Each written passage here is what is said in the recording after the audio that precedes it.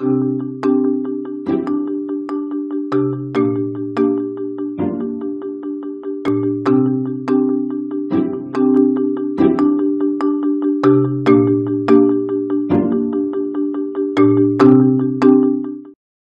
I think science, technology, and innovation go together, and they're essential for all three pillars of sustainable development, whether it's economic growth, social inclusion, or environmental balance.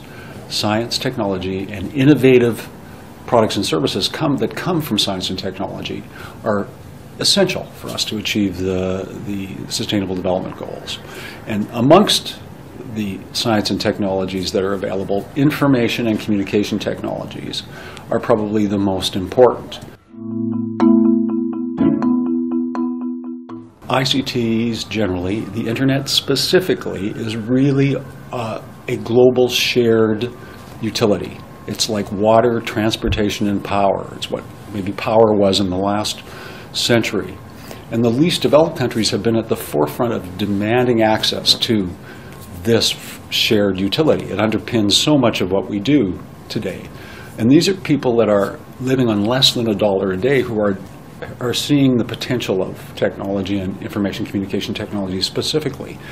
They've already elevated ICT networks to being on par with water, transportation, and energy, because they know that even though you can't eat a cell phone, it's a tool of empowerment. It enables you to get the information you need, to create the knowledge you need to make the wise decision that you must make in today's society, whether it's what crops to grow, when to take those crops to market, when not to take those crops to market.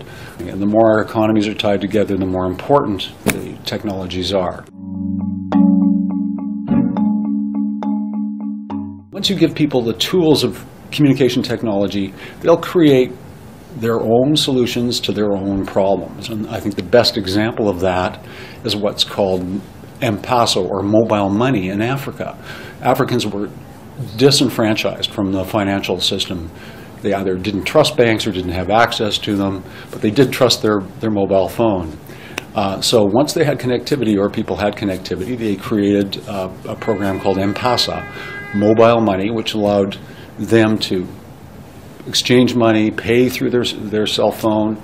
I gave them a confidence that they never had in the financial system before, and so it's brought millions of people into the economic, finance, banking system that they were excluded from before.